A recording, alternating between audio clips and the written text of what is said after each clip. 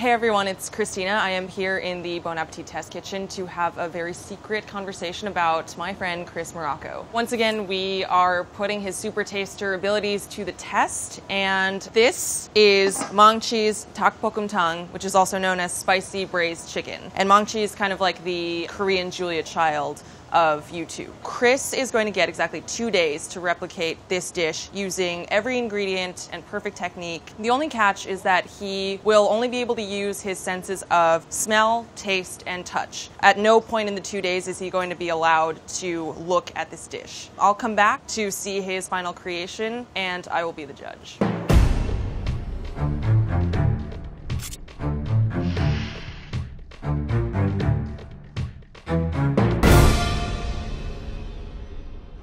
Is this a kiss mask? I'm getting like sort of like Star Child thing happening. Oh, very interesting. I'd say it's like some kind of chicken, vegetable, brothy stew kind of situation. I need to work my way through this. I think it could be like a chili pepper. And the pepper itself is a pretty thin-walled pepper. It doesn't taste raw, but it doesn't necessarily feel like it's been cooked to death, if that makes sense. Would I be able to get like a plate on the side to be able to lay some ingredients out? Whoa.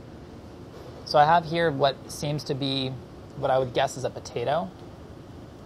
I feel like I'm getting some garlic. This is like really actually quite delicious. You guys did a great job. Okay. I've got like a slightly slimy, squishy thing inside another slimy, squishy thing. It's very firm. I have another element. I'm gonna go ahead and call this chicken breast.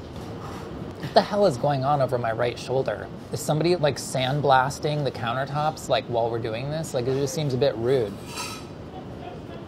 Is that you? Yeah. What are you doing? I'm trying to crack rice. With what? The skillet. It's sort of like, I don't know, like trying to like have somebody solve math problems when they're like mildly hypothermic, but that's fine. You know, they like got you like in like the friggin' tank, you're like freezing to death, like, and then they're like having you do like addition. There are these things in channels, like a very soft floppy thing inside a very like sharp-edged roasted meat thing. Something like in the pear or apple family. But like, why would you put... Man, Anna's really on one today, huh? Why would you stuff this thing in those slashes? It's kind of incomprehensible. I mean, maybe if you could see it, you know. Oh, man. Man, it is sweet. It is hot. It is salty. There's funk and there's complexity and there's depth.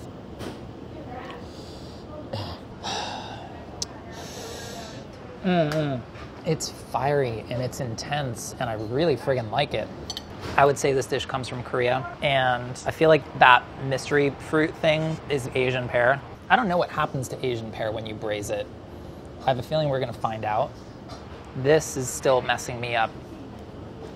It could be a ramp. I might just do that because it's not just as simple as a scallion. This does not feel like David Chang. You know, it's not just like over the top, like flavor. Maybe it's some like really specific treatment like, you know, somebody like Maangchi is doing. Maybe. That was quite the ride. All right, Gabby. Easy, easy. I think I've got all the elements. My tubey tubes, this kind of allium sitch. Ramps. Thin-walled chili segments with some seeds happening in there. And then we have like our big chunks of raisy potato. I think they're Yukon. Was there skin on that? It's like like honestly, like to go back, it's like, was there f***ing skin on that potato? I don't think so. We have Mr. Chicken with slashes. I feel like I'm gonna err on the side of throwing it into some kind of marinade. Soy sugar, rice vin. We need mystery pear sitch. And then I have like broth, gochujang, garlic. Okay, we're gonna head over to the supermarket, see what I can find. Hopefully that'll prove illuminating. We will see. Cool. Got my bags.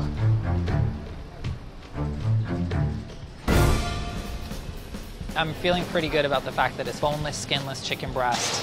Okay. I'm gonna get the soy sauce as well, sugar. Let's go see what they have for gochujang. Gochujang is fermented soybeans and chili peppers. It usually has like wheat flour as a thickener, sugar as a sweetener. Gochugaru is Korean chili flakes. That in concert with gochujang is a substantial portion of the base of certain Korean stews. The smoking gun.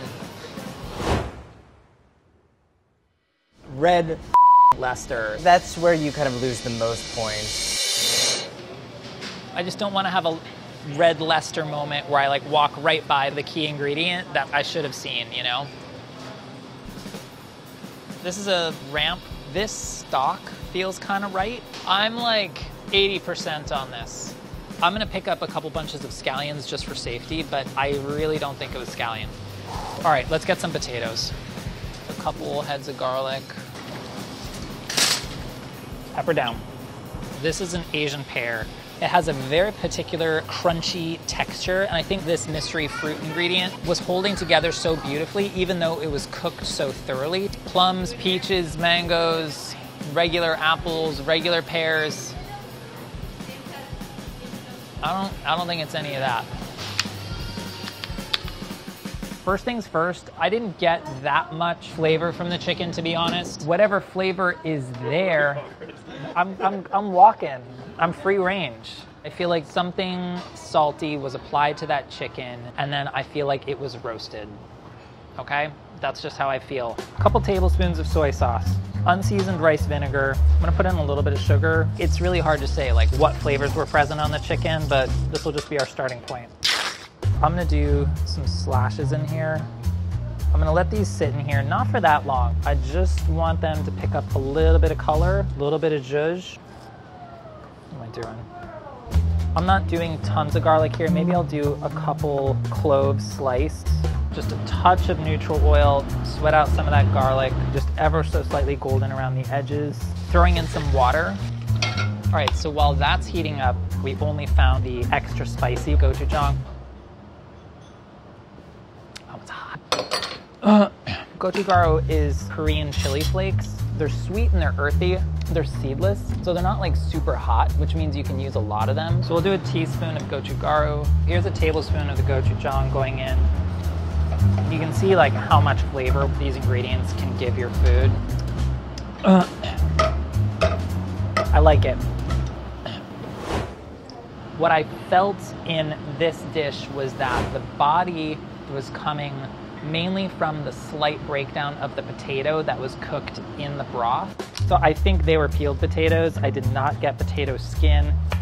This might be right. These, I don't know. I'm gonna do these maybe in half, like a couple of these bigger guys. You know that expression, like you eat with your eyes? I've always been made fun of my entire life for eating with my nose first. You know, like I always smell everything before I taste it. When I was a kid, I was obsessed with the smell of this strawberry shortcake branded shampoo. Would not put it down for anything. I just love the smell. Yeah. Moment of truth, Asian pear. We're gonna see what happens. So I don't think I had skin on that pear. So this is what I was sort of sensing, like you have like one kind of cut face and then you have this like natural shape to the thing. It's almost like pear and watermelon had a baby. It's so good. You know, sorry, a little garlic on the cutting board. Thank you. I'm hoping that it's gonna hold together. If it doesn't, then I don't know. I don't even know what to tell you. I would say I am 75% confident in what I have in this pot. I have neutral oil, garlic, water, gochujang, gochugaru, Yukon Gold potatoes, and Asian pear. Let's get a couple pieces of chicken on a sizzle platter and into the oven before getting finished in the stew. 425. So these are Korean hot peppers. Let's check out what happens when we put a chili in a dry skillet. But then the ramps, I don't think I want the leaves for these. I've got like a slightly slimy, squishy thing inside another slimy, squishy thing. It's very firm. See how like when you get inside there, it kind of gives you layers upon layers. The transitions with a scallion are kind of like,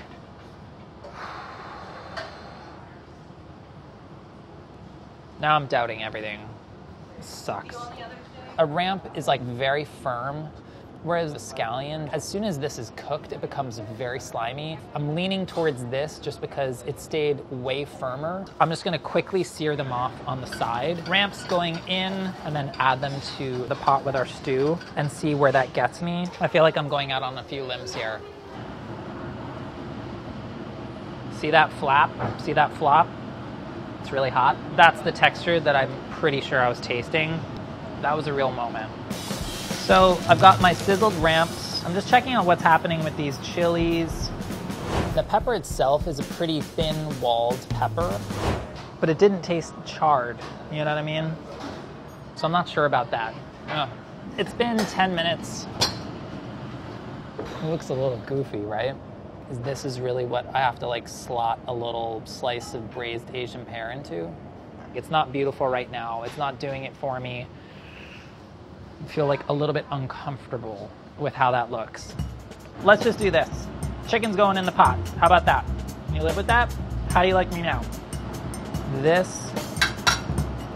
something a little bit like unpleasantly leathery, like really shriveled. I felt like they were a little bit plumper before, and visually it's just very upsetting. So I've got my braised potato. I'm gonna get my chicken and I'm gonna get some of that Asian pear in those slashes. This is like suddenly just looking insane to me. I need to kind of probably scale these guys back. Decisions, man. So I'm gonna trim these down. Like doing this right now, it seems just as a workflow, who's plating a dish like this? You've got scalding hot chicken, burning your fingers. Are you really gonna sit there and like fish out bits of braised pear and construct it like this? It's insane. I'm ladling my broth over my plate here and I'm gonna top it with those blistered chilies. Something like that.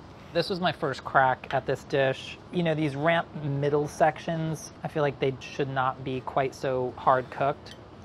That one's got some like whack flavor, I don't know. Then the chili component, I feel pretty good with this. Kind of makes sense texture-wise.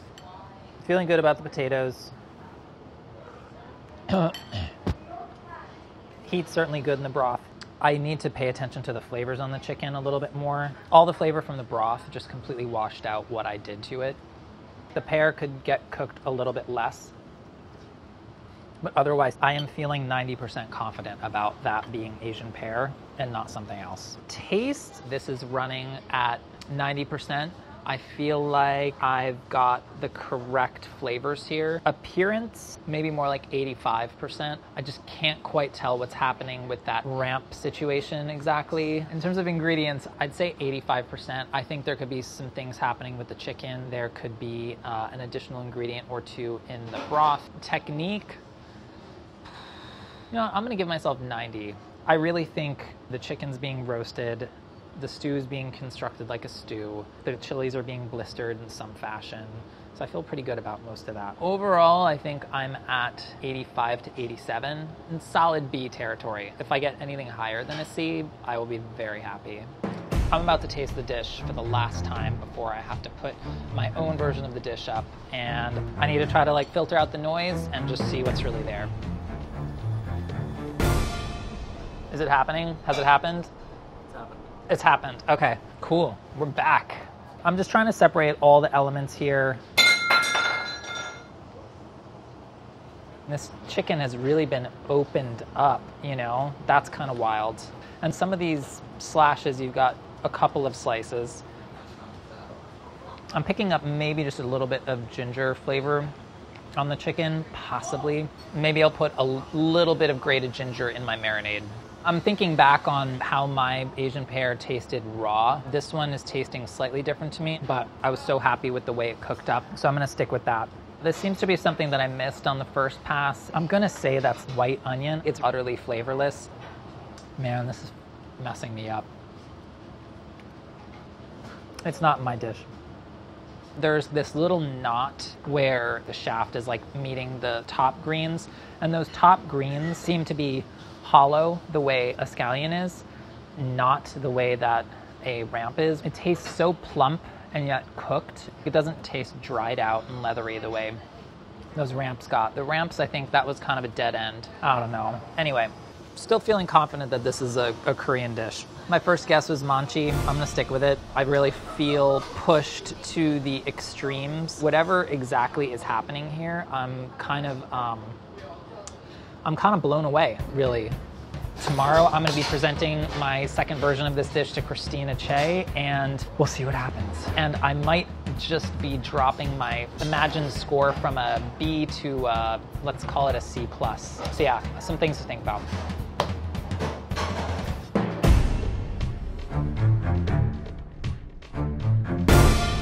We're back, day 2. Sun's out, knives out. I'm ready. What? That's my smoothie. Sorry, I meant to like have drunk it all before you came over.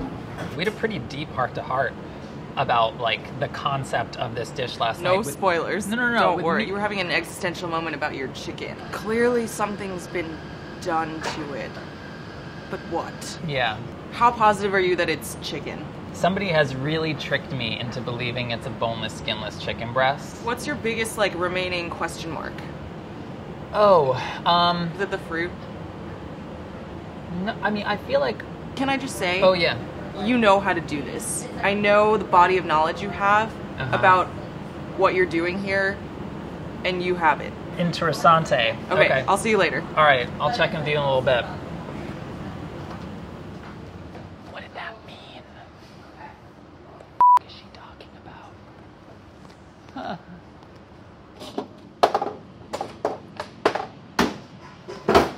All right, let's start with the broth.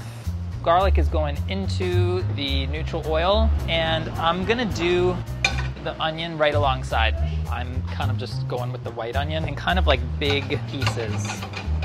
2 tablespoons unseasoned rice vin, half a teaspoon of sugar, 2 tablespoons regular soy sauce, and then I'm gonna grate ginger into that. Something happened to the chicken, and it's my job to figure out what. Where'd our spoons go? I don't know how anybody cooks without, 100 spoons in a day. Like, are they not tasting their food?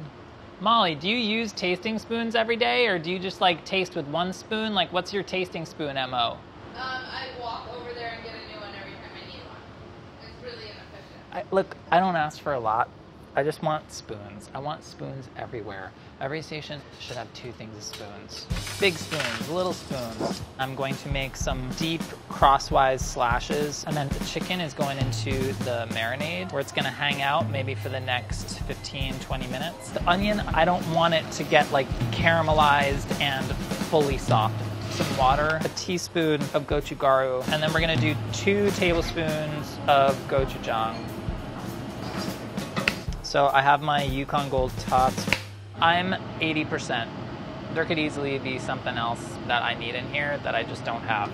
But I'm, okay, let's bump it to 85. I'm feeling good and expansive. It's Friday, lit it and quit it. Let's get the chicken in the oven, still 425. Let's do 8 minutes. Chilies are going in the skillet, dry. After my kind of scallion crisis / epiphany of yesterday, man, this is messing me up. It tastes so plump and yet cooked. Scallions tasted cooked. How the hell did that scallion get cooked? It may be so obvious that, yeah, of course sections of scallion were just dropped into the broth. Or maybe they're just blanched on the side, like a bright green scallion kind of garnish that's kind of cooked. That just seems stupid, but that's kind of maybe the most appropriate thing to what I tasted. I don't know, so we're gonna do that. We're going for it. Oh! Let's get some water up for our scallion garnish. The thing that made me feel like it was a ramp, you never know, somebody taking like a fresh, local, kind of approach to some kind of Korean dish, like who knows, somebody's probably doing it somewhere. What do I know? All right, let's get these out of here. So I kind of want these to start to collapse a little bit. Guys, come on. We didn't put the friggin' Asian pear in there. Ugh. Like a goon, I totally forgot to put the pear in there. I was just staring at that thing like, doesn't really seem quite right, but let's just keep going, So I gotta get some slices of that in there. Whatever, for Che, hopefully I won't screw it up. Chicken, I think, is done. I'm gonna drop one scallion in with the Asian pear. The one that I blanched, the texture seems correct, but that just seems so stupid and fussy to me. I can't do it. This is really good. It's hot. I pulled out the scallion just so it wouldn't like totally overcook. Obviously, we've got a major difference in color here, but this feels more natural and correct. This, I'm gonna scrap. Let's do this. You can do things with a glove on that you wouldn't do otherwise. Let's just say that. This method feels whack to me. Having to like fish around in a stew for slices of something that you're then gonna arrange painstakingly. But you know what? Somebody else's vision, and you know, I can respect that they've got like a different idea. Jesus Christ, this looks so fussy. All right, so let's get some potato in there. Definitely got to get some onion in there, chili, and then scallions. This is pass number 2. I mean, it looks kind of crazy, right? It doesn't look bad, but it looks kind of crazy. The chicken has that appropriately slightly tough and leathery outside. I think I'm getting a little too much ginger flavor in there. I need to pull that right back. And that Asian pear really balances the dish nicely because you actually get the sweetness in the broth itself. That is my onion, which is, I think, appropriately sort of flavorless, but there. I feel really good about switching from ramps to scallions. I think I was just in a really bad place with the ramp thing. But I'm back. And then chili. Thin-skinned, but with like good, consistent, and persistent heat. Anyway, yeah, I think I'm pretty good with what I'm gonna show Christina. There's not a whole lot I'm gonna be changing here. Appearance. I'm saying 92%. These are the elements. I don't think there's anything else going on there that I haven't figured out. Taste, I'm gonna go 90. It's the right heat, it's the right depth. Technique, 85. I just am not 100% sure about that chicken, and I'm not sure about the marinade, and I'm not sure about, you know, certain things with the workflow there. And ingredients, I'm gonna go back to 90. I was pretty good about identifying ultimately like what a lot of these things were, at least I think I was. So overall grade, I think, is sort of like an 89. All right, this is my last chance. Like, I'm fired up to get going. Just trying to push this along so nobody gets bored. The Asian pear is something that I've felt pretty good about the entire process. I mean, honestly, the sun's out. I'm feeling expansive. I'm giving myself a 95%. And I don't do that. I never want to be on record for like giving myself an A because you just look like that much more of a doofus when you're wrong. I just wanted a tiny bit of ginger. That was definitely a little too much this morning. We're gonna push this along as fast as we can. Friggin' heat, man. Yeah. This is kind of what I'm doing. Soup is done. Chicken is done. Garnish is done. Take it to the plate. You know, moments like this, I just like keep looking at this thing and I'm just like, but is that right? These are our blistered chilies going on. This is the dish I'm gonna serve to Christina. I'm back down to an 85. The process of doing it this one more time just sort of made me start to like doubt everything. I can be a B student and be happy, you know, like literally flying blind with some of these dishes, so. We'll see. How are you feeling? I get really nervous in the beginning of these things and I get really nervous again at the end. I'm nervous for you. I would like to present to you Maangchi's spicy braised chicken. Yeah! These look really, really similar. I'm like very impressed. Thanks. Do you know anything about this dish? Like, no, I was triangulating kind of like, wait, like Korean video, really like specific takes on dishes.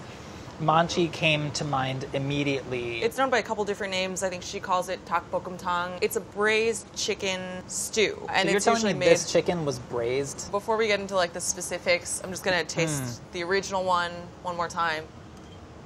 Now I'm gonna compare this to your rendition. It's interesting, I can already tell that your fruit is like a little bit different. Is hers firmer? No. Okay. Careful of your shirt. Making me real nervous.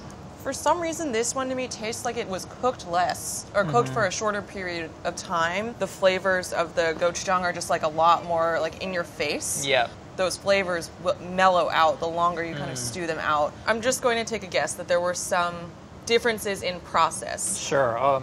It's not necessarily a braise in the sense that you're sweating out alliums and all that stuff. She's not sweating anything out. Okay. It's like everything is going into one pot raw. So it's raw chicken that's been kind of accordion and then tucked with the apple slices.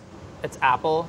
You tasted golden delicious apples. Fascinating. So then you make a seasoning paste out of the gochujang, the gochugaru, some soy, a couple of other things, and then all of that goes into the pot with the raw chicken, water, and then that just cooks down. There's not a single chili or like allium element added until almost the end of the cook. It's funny when things are that simple. It's really hard for me to break out of my kind of own MO for how I would treat ingredients. Putting like a raw allium into something, if it's not a scallion, is sort of like... Into a pot with some cold water.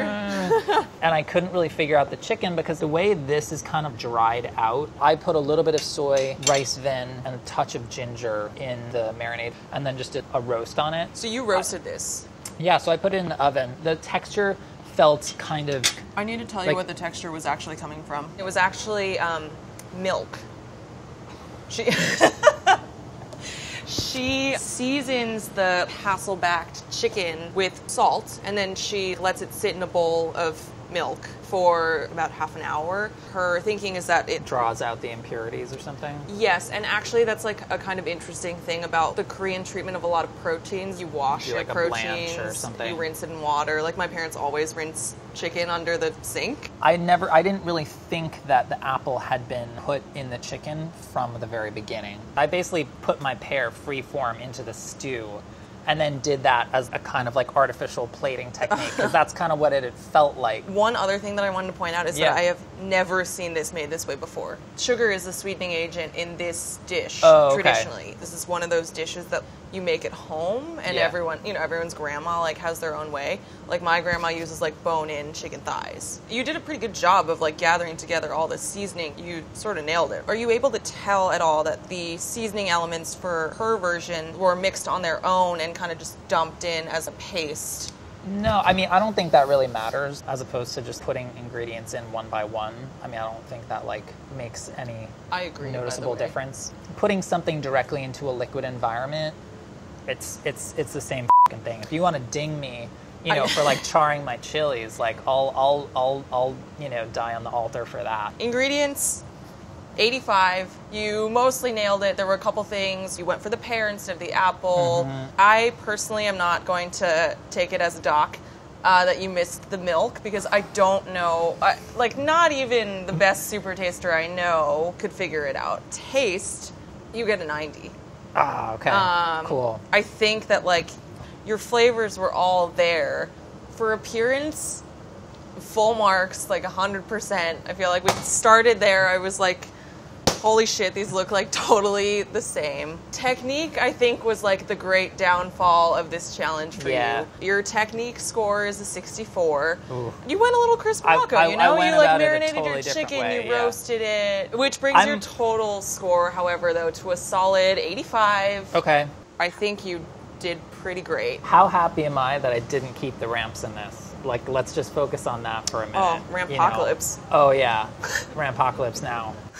I am extremely delighted at the fact that you got such a close approximation to something that I think was not at all the way that you're used to thinking and cooking every day. I think you did a great job. Oh, thank you. All right. Bye. That was tough, but it was fair. The milk is going to haunt me now, so to know that in the end it was the process and the techniques that really kind of did me in, that was tough.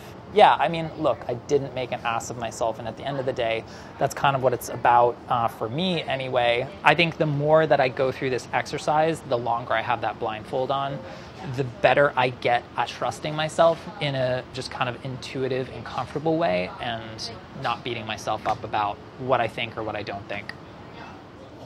Add milk. Just any type of milk is okay. when you marinate the chicken with the milk, Miss the Miss fucking milk. That's a dick move. Oh my god, that is fucking raw. Could we that there give a will caveat? be, Could we be like, you know, like milk? Who was supposed to get milk? Fine.